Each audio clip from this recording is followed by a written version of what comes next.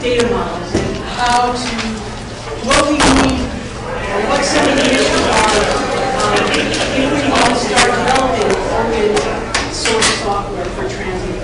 And what we've heard in the previous sessions today was data, data, data. If you don't have the data, you can't develop the applications. What we've heard in some cases was that the organization of the data is important, the interfaces of the data is important. And what you're going to hear in this session is that the semantics, the meaning, the concepts of the data are key. And in the previous session, we heard about the dynamic timetable generator, and I was a project manager on that. It was a transportation research board project, and what we found was that we used data from 3 different sources, different back-end data models, and the amount of effort that it took to migrate that data so that it was in a common format, common interface format, to go into the dynamic timetable generator took an inordinate amount of effort, far beyond what it took to develop the application or to put up the application. What we're trying to do with open source software is to lower the barriers for transit agencies to deploy technologies and applications that will help them build their business and improve their service to their customers and to meet their requirements and their business goals and objectives. And so, and one more story with respect to the dynamic timetable generator. We had a very interesting problem where we used the same back-end database with 2 different transit agencies, and because the data wasn't semantically equivalent, even though we had a data model, we had garbage come out. And the example is that there's something called a pattern in transit, which is a directed path that the service information is laid on top of, the trips are laid on top of. Well, one of the transit agencies assumed it was directed origin to destination. The other one didn't care if it was directed origin to destination. And so when you put it into the interface, it didn't know what the origin and destination was, and so it actually went backwards. And so all the time points went backwards as well. So you can see that this is a major barrier to open source, because what you want to have with open source is you want to make sure that the data concepts are the same. You want to make sure that there's a logical consistency that is very clearly defined, that you have validity checks that work across different data sets, different agencies, different data sources within an agency. And you want to be able to plug in an application, dump a Word file on Tomcat and have it run. And it's not going to do that unless you have a data model. So what we have in this session is we're going to do a survey of what's out there in the industry and some case studies of comparisons of different data models and some case study of what one region is working on in order to define a common data model or reference model in order to have plug-and-play type of applications. One other thing that a data model does, because transit data is complex, and you have the scalability issue where you have a transit agency with 2 routes versus a transit agency with 700 routes, 500 routes, actually within the same city. You have major issues with scalability. You have different levels of IT skills at transit agencies. In some cases, you have very deep experience, and in some cases, you have somebody who's in planning who had a little bit of experience with Access or Excel, and that's what they use to develop their schedules, and that's what they use to store their data. And so what we want to do with a data model, what you have is you have a migration path to best practices of how you define your data and what is semantically efficient for agencies to implement. So let me just step back a second and define some terms. Data model is a representation of how data is organized within a business. You have entity relationship diagrams or object class models that you can define. And there are others as well, but those are the two big ones these days. A standard is a quality or measure by which is established by authority, custom, or general consent. So, but that assumes that the measurement is well defined. And so that's the key. We want to limit the ambiguity, limit the constrain the choices, or if you want to extend information, that it's done in a very controlled way. Okay, so there are three English language transit data standards that I'm going to talk about. One is transmodel, and there's a implementation of it called TransExchange. This is being developed, or has been developed by the European Union. One thing that you should know about, well, transmodel actually, I made a mistake. TransExchange is UK, transmodel is European Union.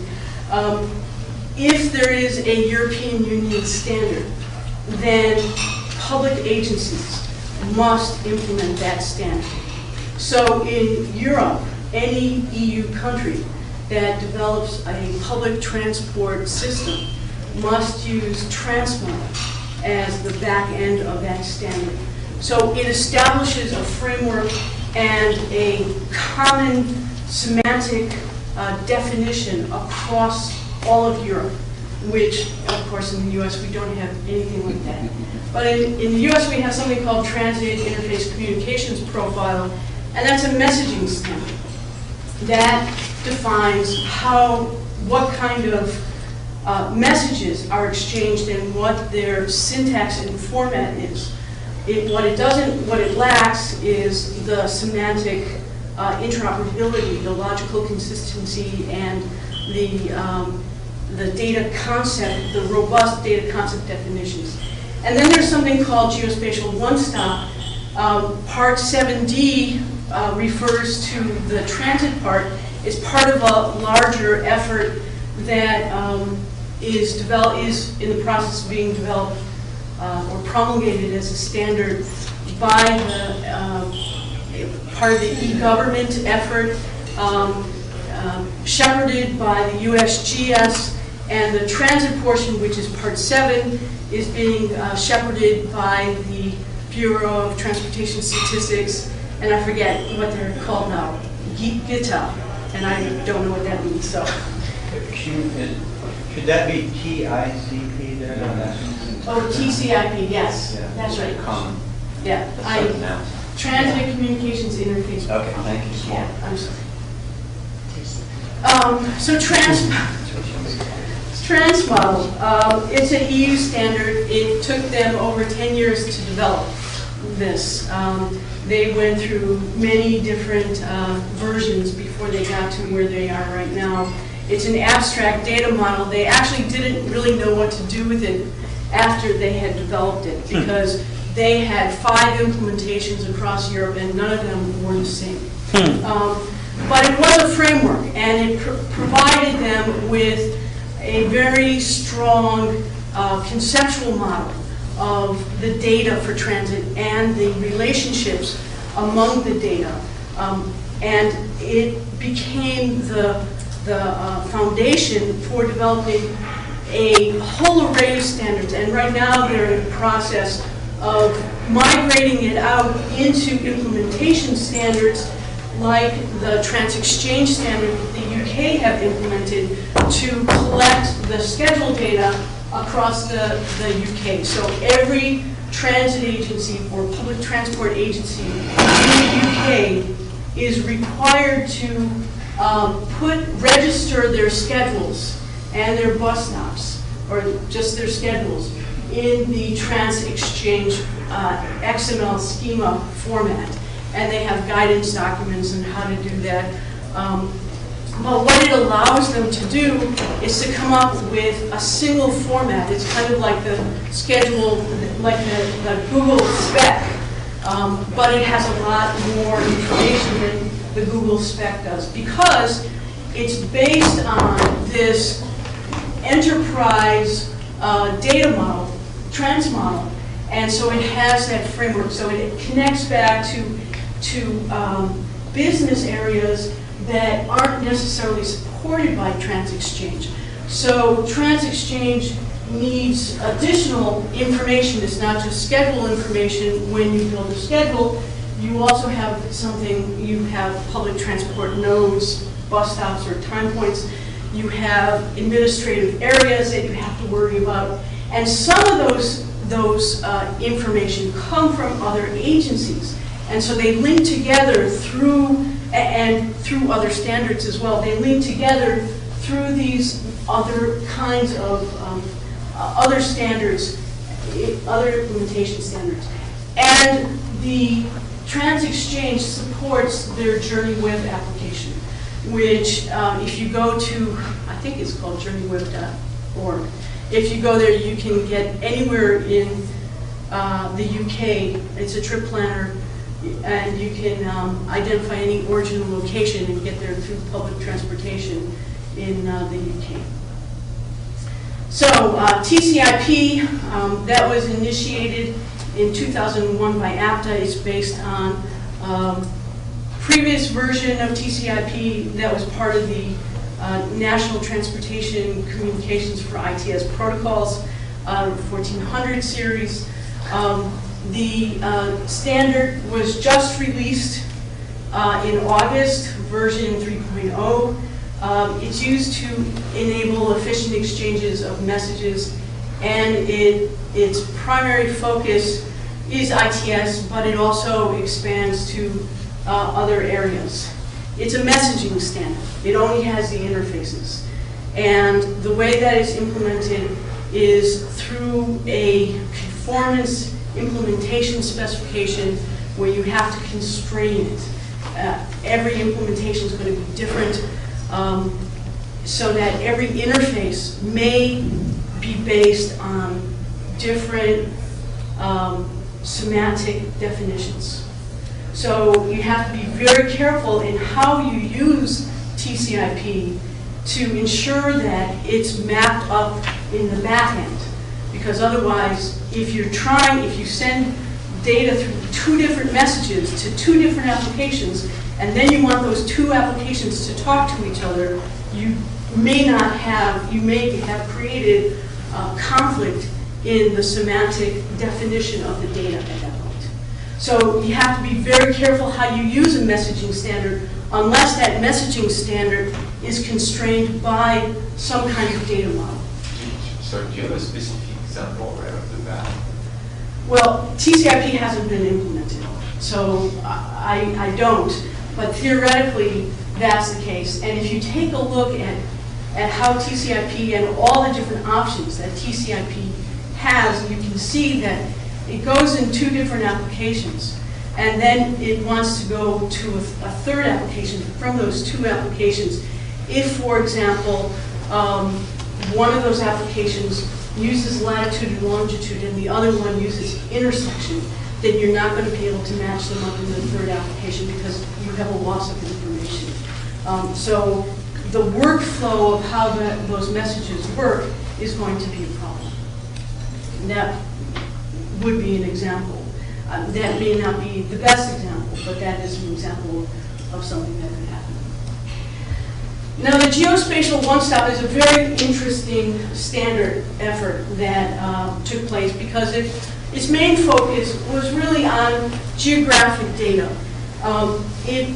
It was initiated because you have all these OGC web services that Scott talked about earlier, but you don't have the richness of the kinds of data that the federal government supports. So you might have little pockets of communities, and transportation data was missing from that. And part of the reason is because there was an absence of feature set data and a robust definition of what those features are to those specific domains. And so they gathered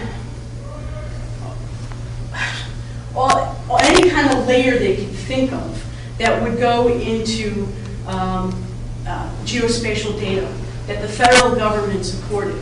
And they brought groups together of experts from those fields who got together and developed a data model that related to spatial data so that spatial data could be overlaid on top of each other. And so it was a very careful process that they went through to make sure, first of all, that the layers themselves, the different domains, were well defined, and then that the different layers can talk to each other and work together using the OGC location services.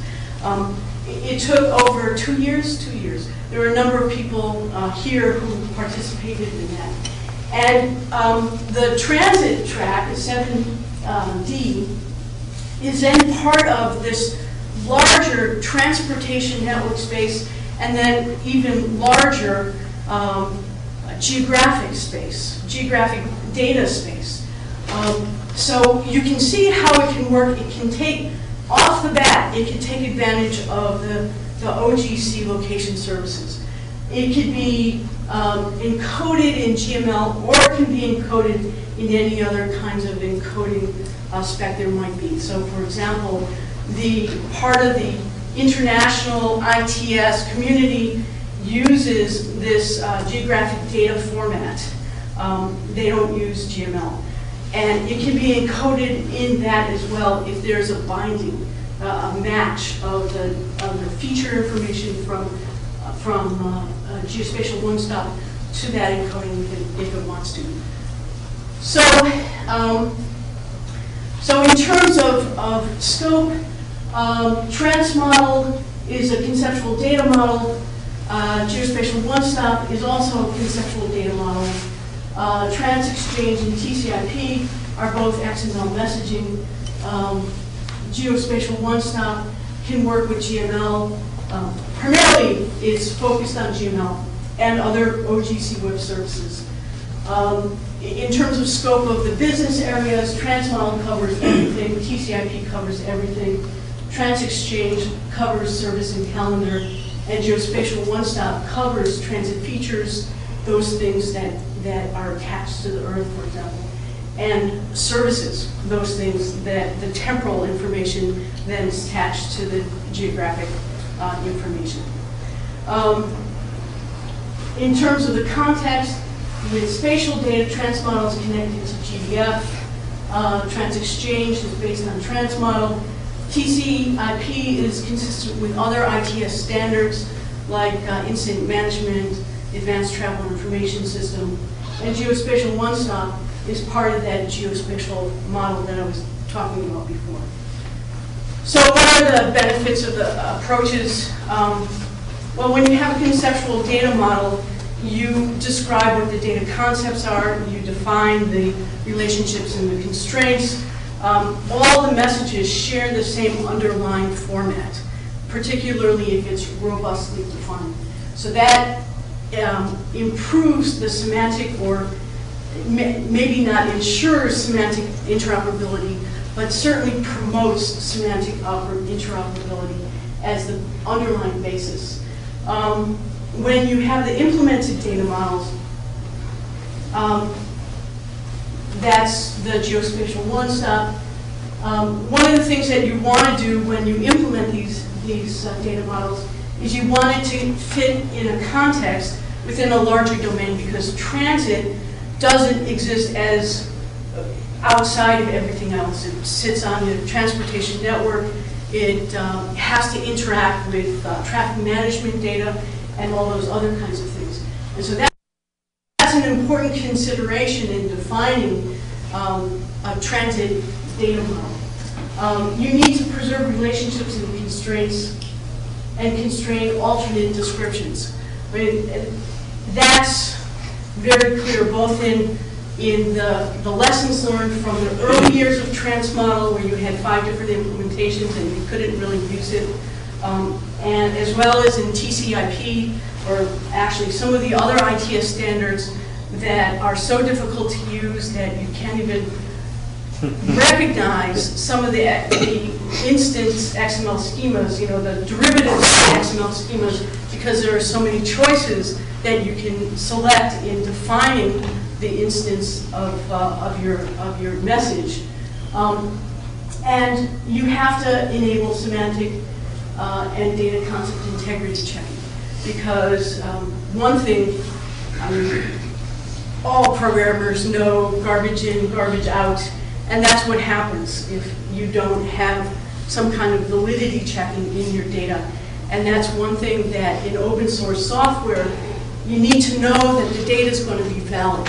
I think Mike Berman and Frank experienced, or Mike referred to that when he said that we need to know if it's the data publisher or if it's our data that's at fault here.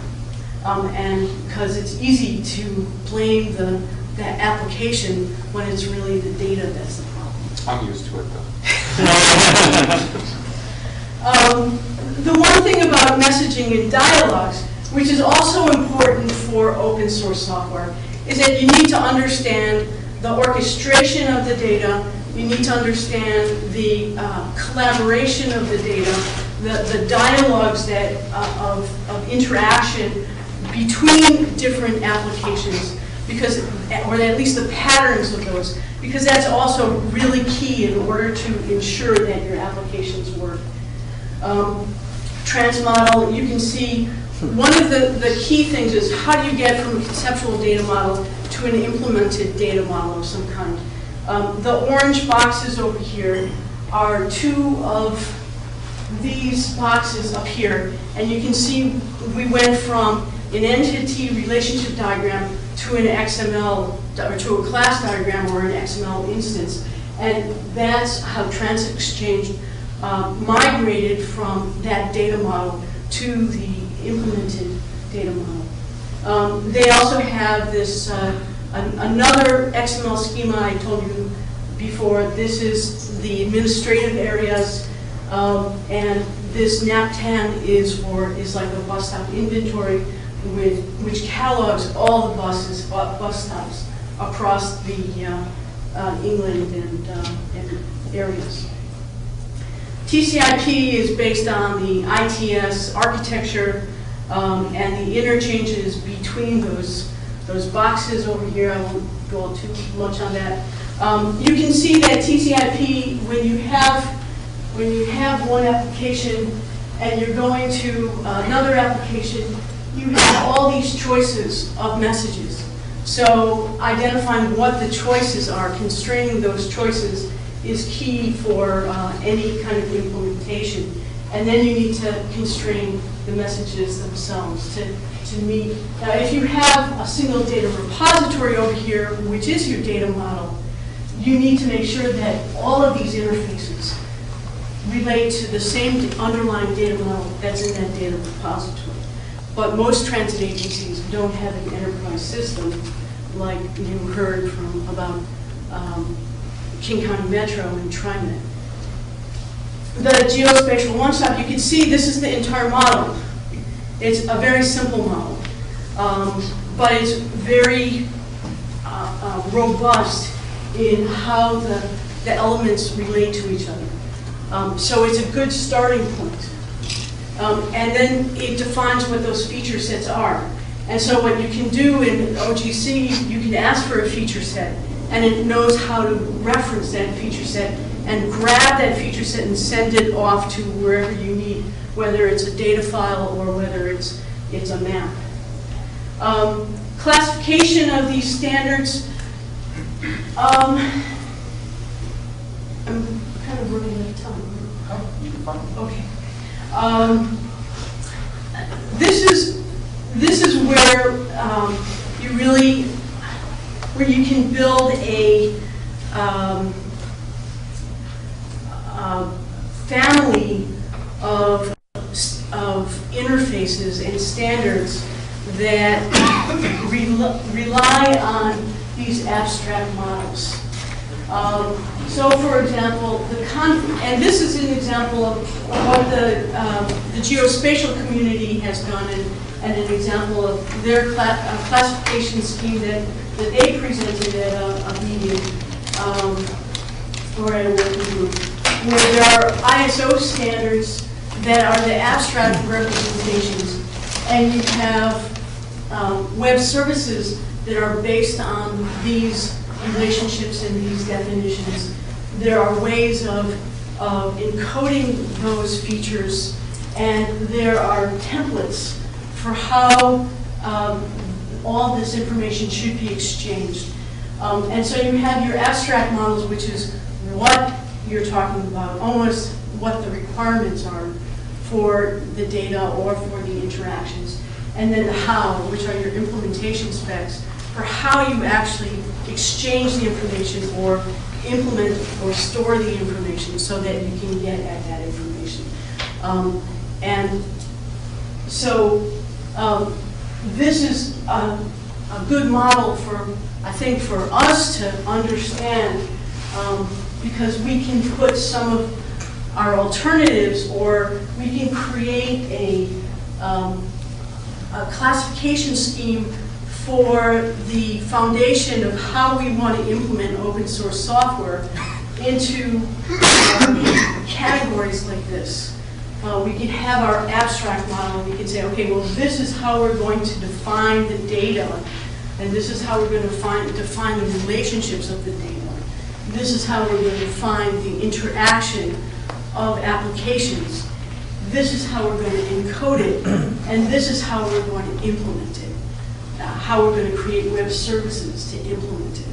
So this is what we have right now, and you can see it's a kind of a mishmash, that nobody has a single approach to doing things. And it's something that we might, as a community, to look at and come up with a set of standards or groups of standards that will work for open source software. That is at a domain level as opposed to an IT level, specific to transit as opposed to all of IT. Because there are representative hierarchies for web services, but not for how transit domain information uses those web services, or the standards that create web services. So then the challenges we have are, is there one common representation that meets all our downstream applications? All our open source software projects or priorities. And there's always going to be exceptions. So how do we handle those exceptions? And I think those are really some of the key questions that we have. And I just want to go back to why we need a transit reference model, and we need to lower barriers for agencies. We need application plug and play. I think that's a key one, especially for transit agencies that don't have either the specific skill set that's needed to implement, to develop their own software, or to use or to add to open source software, but they want to use open source software. We need to enable applications to work together, and in that sense we need that underlying common framework. We need to improve the clarity of transit data concepts, because it's all over the place. And even within a single transit agency, you might have 4 definitions for what a pattern is. And we need to define a migration path for the industry to define and understand what its best practices are. We really don't have that today. So this would be at least a model for the industry, for small and large agencies to migrate to a model that can support the kinds of information that they have. So that's this presentation.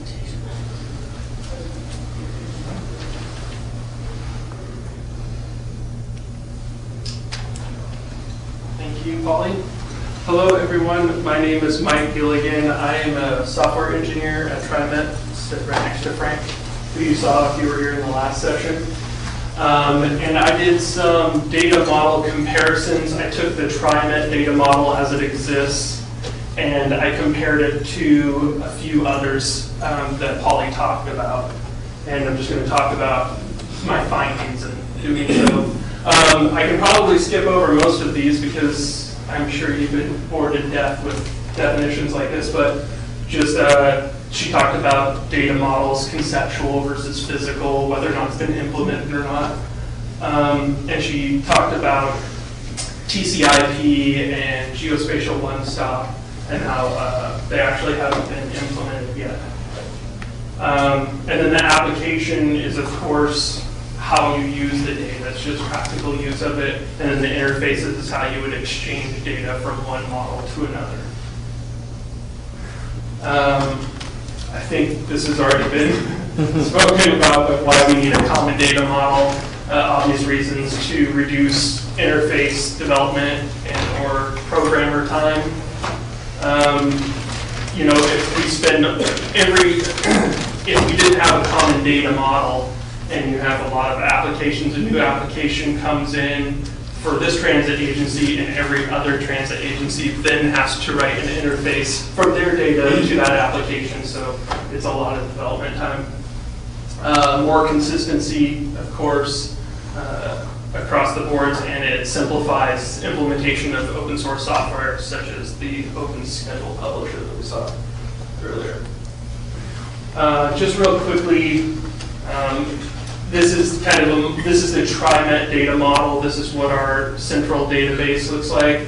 And then you can see all of the applications which are communicating back and forth to the centralized database. And then that same data is being fed to different applications out there. The schedule publisher or the transit, Google Transit. So we're actually writing an interface to publish the Google Transit data. Whereas this is kind of the application-centric view where as a new application comes in and that application has to talk to another, and then every time that a new application comes in, you're constantly creating interfaces to each of those things to be able to keep the data in sync. And the obvious reason why a centralized database is a lot easier for application developers to make sure that the data is up to date. In that same sense, the more transit agencies are beginning to see the benefit of a centralized database. And in that same sense, if we all had a common data model, sharing data across agencies becomes easier, just like sharing data between applications. It's the same sort of thing. If all of us had that same common data model, for us to collaborate, it makes it much easier rather than having to pass the data back and forth and keep it in sync. So here's kind of the example, the Google Transit data feed. This is without anyone having a common data model. So how it exists today, each of the transit agencies that are participating in the Google Transit feed, these particular agencies are right now, they're all taking their data, they've written the feed, the interface to the feed, and then Google's absorbing that data, and then that's being published out to Google Transit. So if we all had a common data model, we could collaborate on either creating one interface, or Google probably would have said, oh, you already have a data model? Well, that'll make it a lot easier. We'll just design our application around your data model, and all of us would just say, okay, here's our data. And there would have been no time for each of us to have to create those interfaces. Same thing, the timetable publisher application. It has, it uses a just kind of enhanced version of the Google feed spec. So this kind of shows how that works. And if we all had one data model, of course, it would just utilize that data model, and the interfaces wouldn't have to be developed. So let's see here. So this is kind of what my comparison looked like. I took how our data model is currently at TriMet, and then I looked at these 3 data models. I looked at the geospatial one-stop data model. I actually looked at King County Metro's data model as it exists, and then looked at the Google data feed spec. And I just kind of took and saw, okay, now how would we get our data into this format, and where would that come from, and how easy would that be to translate that data across? So this is just a snapshot of how we feed the data to Google Transit. We have their spec is to create a stops text file. It has a stop ID number. Okay, well, we have a table in Oracle that's called location, which has a location ID. It's the same thing. It's just the mapping of that. So this is my findings in doing that. The Google Transit feed, it was very easy for us to feed it because the Google Transit feed was kind of based on our data model. So that didn't take much time.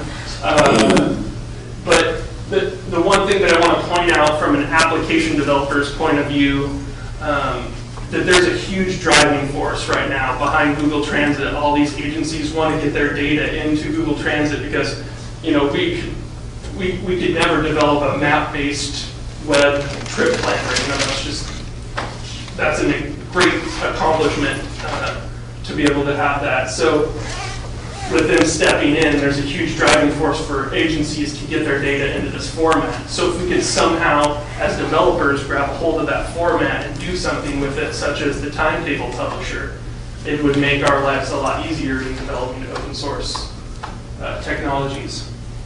It's a very simple, easy format. It's not a comprehensive data model by any means, and it's not a data model really at all. It's just a feed that specifies, you know, you need this file with this format, and this is the data that you need to put in it. So it was only built for one application, so given that, it's not comprehensive like the other data models we talked about. King County Metro, I don't have a lot to say about it because our data models are so similar that I was kind of focusing on where the similarities were and not where the minute differences within the model are. But the fact that they were created completely independently, built on needs of software being developed and coming in and out, that they look very similar. And I just thought that was interesting. Interesting and scary. Yeah. And then the geospatial one-stop, it differed from the other models that I looked at, such as Transit, TriMet, King County Metro, and then I looked at the Google feed spec, in that it was developed as how do I say this? The TriMet and the King County Metro data models were just kind of on, as changes needed to be made, that's how the data model was created. As new applications came in, new needs within transit, and this model was built as encompassing to fit the needs of all transit agencies.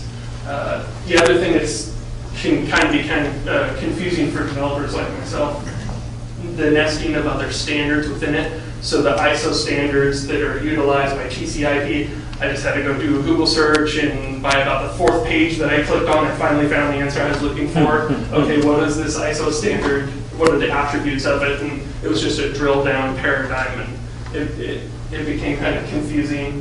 And then there was a large number of optional data elements within the standard also, within that model. So with that, when the more optional data elements that you have, I understand why they're optional. But the more data elements you have optional in the model, the harder it is to rely on that data when you're developing an application against it. The less standard it becomes. Yes. And so the other thing is it took some logic on our end to go from the TriMet data model to that data model. For instance, we store a begin date and an end date for our stops. This just had a flag of whether it was active or inactive. So we basically say, okay, on this given day, is this day between this begin date and end date? If so, it's active. If not, it's inactive. Just things such as that. So my conclusions, as a developer, I think that it might be smart for transit to start really small, something with a practical perspective, grab those low-hanging fruit, and try to design something such as the timetable publisher. I'm by no means advocating, the large data model or using the Google Transit feed only, but it seems like there's almost a happy middle ground there. If we could latch a hold of the Google Transit feed and we could do some simple applications, if we could work on something like that and expand upon it, we could benefit from that possibly. I also have the idea that if you looked at existing data models from transit agencies who have all of these applications working against their centralized database, such as King County or TriMet, if you reviewed existing physical data models and just said, okay, TriMet, we're just going to publish our physical data model, you tell us what's wrong with it and how it won't work for you, and maybe that could be an approach also. It's just an idea. The final goal, of course, is it must support all applications, it must be useful for wide adoption across the industry. But if you started out small and then grew the standard, it may be easier to implement, especially for smaller agencies with less technical staff on hand. So that's it. Thank you.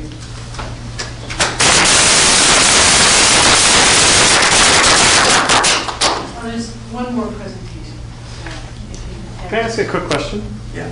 What is missing out of the Google Transit feed? I think directionality is one of them. Yeah, but I mean, like if you were to look at our all-encompassing transit model for schedule data, it's fairly complete.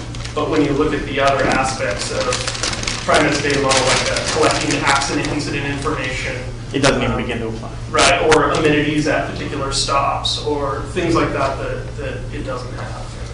So it just have to be built on, or another option. Yeah. Well, I'm back again. After espousing the philosophy that we need an underlying data model, I actually have to put that into practice. And so this is a case study of what we're doing in the downstate region of New York City. New York includes the two largest transit agencies, New Jersey Transit, New York City Transit, the largest commuter rail system, Long Island Railroad, and one of the other largest commuter rail systems, Metro North Rail, as well as agencies, private carriers and public carriers in Long Island, Westchester, Rockland. Anyways, there's over 50 carriers altogether, some with 2 routes and some with hundreds of routes. And so, go back. So this project name is called the Transit Schedule Data Exchange Architecture, kind of a big name for something that's simple but very complex because of all the part players. I'm going to talk about what motivated New York State DOT to initiate this project, a little bit about the project, the scope of the project, our approach and issues, and the progress we've made to date. So what is the problem? Well, a number of years ago, New York State DOT received some federal money to develop a trip planner. And they spent the first few years trying to figure out how to get the data into the trip planner. And so the contractor at the time developed interfaces to all the major systems and developed a schedule data maintenance system. So smaller agencies can get their schedule. You can see that it's an access database. It sat on the agency's desktop, there was no mapping tools associated with it. Well, actually, NICE.dot created one for some of the requirements. And then what you don't see in this picture, and what you really never hear about, is what happens at this interface. Because what happens there is you have to integrate the data. And because the data is at different conceptual layers, you have to begin to understand what a trip means to one organization versus another, what a pattern means, what a route segment means. Locations may be defined in state plane, or may be defined in WGS 84, may be defined as intersections, may use community names that you've never heard of. So this process, what happens here, to get into here, is a nightmare. It's 3-month effort. Oh, well, it's been reduced. But you could ask any organization that integrates data of constituent organizations how long it takes them to prepare the data to get into their trip planner. And unless the data is clean coming in, it is a nightmare, absolute nightmare. If the data is clean and there are validity checks and the data doesn't change from one load to another, then you can reduce the amount of or you can create an automation system to actually pull the data in. But if you can't do that, because the data is from 3 or 4 different systems and it's not integrated to begin with from the agency, then you're going to have a major problem. So that's what New York was facing. So what does it mean? It means that staff time and resources are just totally nuts with trying to clean up this data. Increase of project costs and delays of schedule to deploy the system, and then you have a maintenance problem every single time you're loading new data in. And you have customer issues to deal with because there are certain expectations. They're certainly coming from Portland and Seattle. You can see that once your customers see this information, well, they go to another city and say, how come these guys don't have this? My uncle goes to London all the time. He lives in Chicago. I apologize to Gary. He reads in the newspaper that one of the transit systems there is implementing this $20 million automated vehicle location system. And he calls me up because he knows I deal with transit. He says, how come we can't get real-time information out of these guys? They're putting in all this. They could do it in London. We could get real-time information in London. So the customer expectation really goes through the roof, especially when people travel and see that in certain places they can get certain kind of information. And they expect it now from government agencies to provide information to them. What standardizing the interfaces do is you can deploy these systems faster. You don't have to necessarily depend on a single vendor. And you can develop component parts, pieces of information, like web services are a good example. You could deploy certain little applications, and that creates an economy of scale for transit agencies. That's the benefit of standardizing your interfaces. And so one of the things that we wanted to do in New York was to acquire or bring those benefits into the region, because the resources to maintain trips 1, 2, 3 was just an inordinate amount of money and time spent by both transit agencies and the vendors.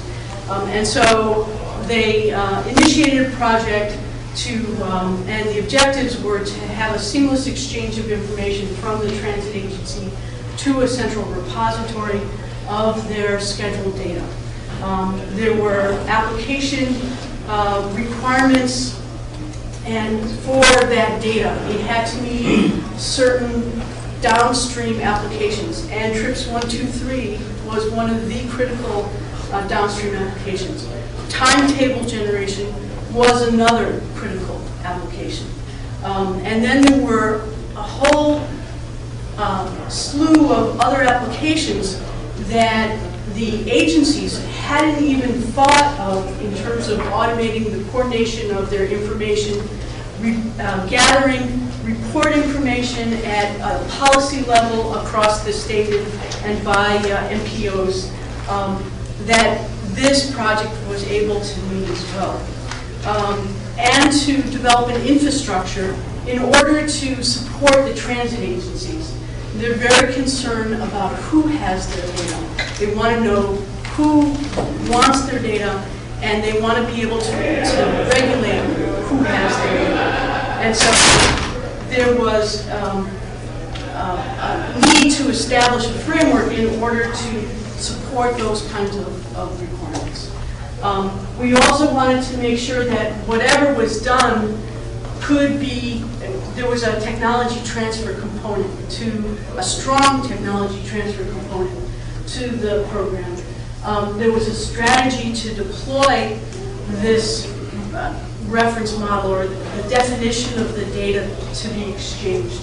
And we need to comply with FHWA rule and the FTA policy on ITS, Rule 940, because the money was attached to that as well.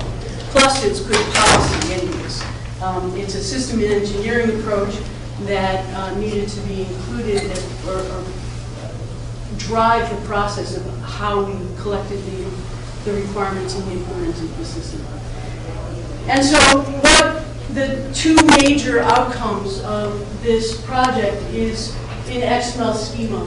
It's a specification for scheduled data and schedule and related data from these transit agencies. That's called the SDP. And then a prototype or a demonstration of how it would work as a data repository. A set of tools for bringing the data in and making sure that the data met the semantic, the data concept and requirements of the SDP, as well as being able to disseminate that data in different formats to data consumers. So there are a number of tools that needed to be defined as well, and there's an interest in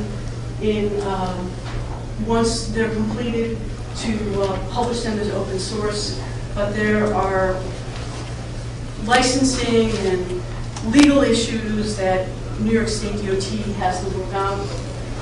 And then we'll actually demonstrate that this can work in the real world and how it can work in the real world. So what is the scheduled data profile? Well, it starts with defining the data in a conceptual way, defining the relationships of the data in a conceptual data model, defining business rules for how the data should be stored in the data model. And this is where you get into ensuring that you at least have an approach and you have consistency for people who use that data model. And then from that conceptual data model, define an XML schema with validation rules inside of it or external to it. And because the conceptual data model has primary keys and you can instantiate it as a logical model and you can define the foreign keys as well. In XML schema, you can define primary keys or the equivalent of primary keys and foreign keys. And so we've implemented that as well. So we have the integrity checking, the referential integrity built into the XML schema. And then implementation specs, how you actually implement it, how you integrate the data once it gets into the data repository, how you ensure that you have correct versions and versions that overlap so you can identify what is valid today or what's valid next season. or next pick period. So what we did is we looked at the scope of what the SDP had to support. We talked to transit staff and customers. We looked at the downstream systems. These are the kinds of systems that we looked at. We understood what the process needed to be, where agency data came in. It had to be integrated here, and then it went out to some of the downstream applications. Here's trips 1, 2, 3. This existed. This is for individual transit agencies who might want to use the SDP as their own format within their own organization, as their own, essentially like the Google spec, but a little bit more robust than the model over there, as well as some of their other applications over there. And then some regional applications for fare collection, because there's a regional system for fare collection, or ideally they would love to have something like this. Scheduled timetables and what they call ride guides, which are at the bus stops, the schedule for that particular bus stop. So what did we decide to do? Well, we're going to have a portal architecture for the data repository. So we'll have search, discovery, brokering of access to the scheduled data resources. It meets the requirements that the transit agencies have levied on the system. One way that we are trying to accommodate exceptions, constraints, or extensions to the SDP schema by the agencies, particularly since we have such a wide variety of different kinds of organizations who will be submitting data, is to have a very robust catalog and metadata definition with search capability. So if I want to know, does Metro North Rail data set support such and such feature, then I can query that, and I can know that they don't, but they have something else instead.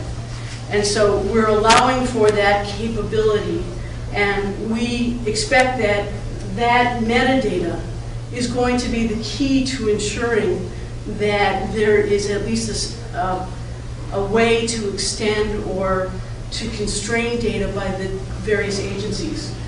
We have to have this. And one of the reasons why is because we are talking about the difference of a bus stop. If we're just talking about facilities, we might have a bus stop that just has a stick, a marker. Or we might have Grand Central Station or Penn Station that has 6 smaller facilities in it and 12 different operators. That is just so complex that there's no way to define that just as a single bus stop.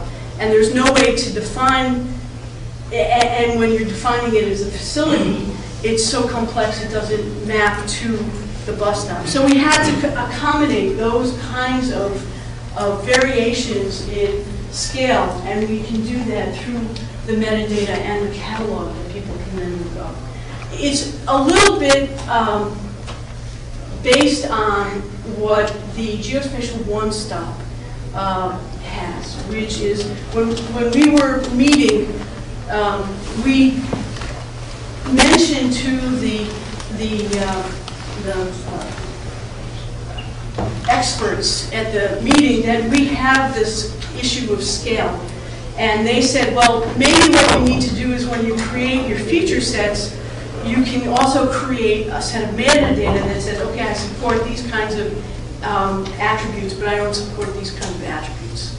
And so that idea was borrowed and brought into this representation. So here's actually a bigger picture, and you can see this is one of the applications, the data mapper, to take schedule data from a particular agency and to put it into an SDP file in the portal itself.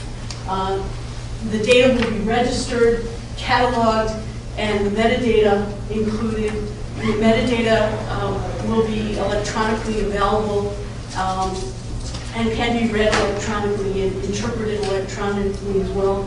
Then we're going to have something called a message editor. So if you send me a WDSL, I can then go into any of these files and send you the response in the format of your WDSL.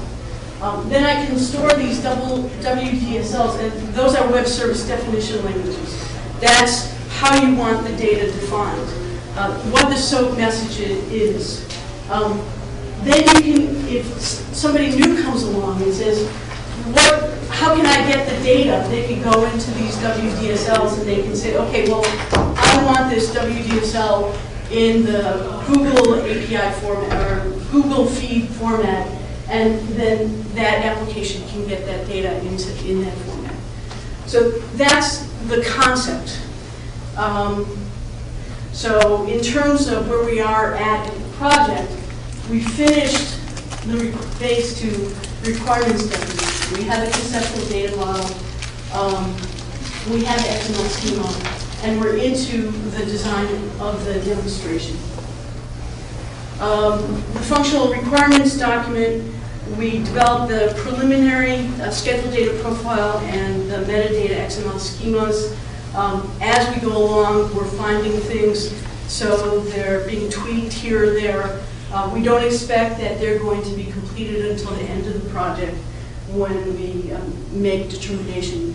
One of the things that we found in actually mapping the data directly, the real data, directly to the schema is that, and I'm sure Tim is going to laugh at me, we went from like 300 kilobytes for one route to close to a meg of that same route once we put it into the XML schema.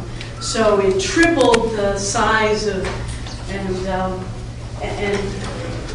lots of developers I've talked to said comma delimited files are the way to go when you're dealing with large data sets. And so the other thing is to divide the schemas into multiple schemas instead of a single schema to reduce the size. So we will need to deal with that once we actually come to the implementation and recommend the final schema. Right now we're into the demonstration. We're going to develop the data mapping and message editor tool, do the portal demonstration, design and coding, deploy it, evaluate it, and then recommend a plan for deploying it not only in the New York State, the downstate New York region, but also all of New York. What did we learn? Lessons learned about the conceptual data models, the different data models, that none of the approaches that were developed really capture all the needs of the region. None of those data models do. Transmodel provides an overall abstract data model, but there are some significant limitations. And one of the key things we wanted to do was to make sure that we could use the OGC web services. And so really the geospatial one-stop, but there were a lot of features in TransExchange and how they went from Transmodel to TransExchange to that implementation spec that we liked. The idea of using key and key ref in the XML schema was really helpful in helping us ensure that we brought over the logical consistency of the data, but it had problems with the spatial and timing data because it wasn't, we wouldn't be able to use OGC web services. TCIP was application exchange. It might help us with figuring out patterns of exchange of data or messages between applications, but we really couldn't rely on it to robustly define the data needs of the region. Geospatial one-stop, the core of geospatial one-stop was what we actually focused on. because it had a very robust way of associating transit space and time to the larger transport network. Remember, we scaled it down to just schedule data. We also included the geospatial feature representation from GML and from OGC, and we defined the metadata. We integrated integrity checking and the requirements for integrity checking into the requirements, as well as maintaining the XML file, the schema itself, so that there's a way to version the schema, and there are rules for how you add to the schema or take away from the schema as well. Conceptually, we divided we partitioned transit space so that we made sure that the relationships between the transit space were there, but that we separated the space so that it was modular. We have the schedules, the transit network, the places as separate spaces. This is part of the model. You can see it's actually just a little bit more on the bottom, but it's not really that complex. Certainly not as complex as Transmodel. Then we migrated to an XML schema organization, and we, similar to the way that Transmodel put together, we have the transit space as kind of the high-level nodes, and then the data tables as individual nodes or tables, whatever. And we try to make sure that we didn't go beyond 3 levels, although in this case we had to go to a 4th level of a hierarchy. Best practices in developing XML schemas recommend no more than 4. So we tried to limit it to 3. So did you talk to the TCP/IP guys about that? I'm sorry. So you can see this is a larger piece of the conceptual data model where we have a plant component which is associated with a transit facility, and we can have multiple amenities, passenger access components, which are like elevators, escalators, walkways, stairs, portals, entrances and exits, and transit stops. And one of the things that we did was we ensured that if a transit agency was small enough and all they had was a single place at a transit stop, they could create their transit stop inventory, and they didn't have to. Okay, I have to stop it. This is not, does it? This is what the schema looks like from that model. We ensured the consistency by having identifiers and unique identifiers, and then having essentially foreign keys associated with certain data over there, those data. Right now, this is the last slide. The data mapper requirements are completed. We're in the process of developing the wireframes for the data mapper in the portal. We still have the designs to develop. We are mapping real data to the model to make sure that it works. We've done an analysis of the data to make sure, kind of like what Mike did, one-to-one analysis. This data needs to be converted and transformed to that. The data mapper, we've identified all the requirements. We needed to do that to identify the requirements that we needed to put in the data mapper. We'll use the dynamic timetable generator in trips 1, 2, 3 to validate that the SDP meets those downstream application needs. And we're also going to get the schedule data and try to implement that as well. Because it's a Java platform that we're using, and we're using Tomcat. So we'll test to see whether or not we can learn more on it. Exactly. Oh, it wasn't the last time.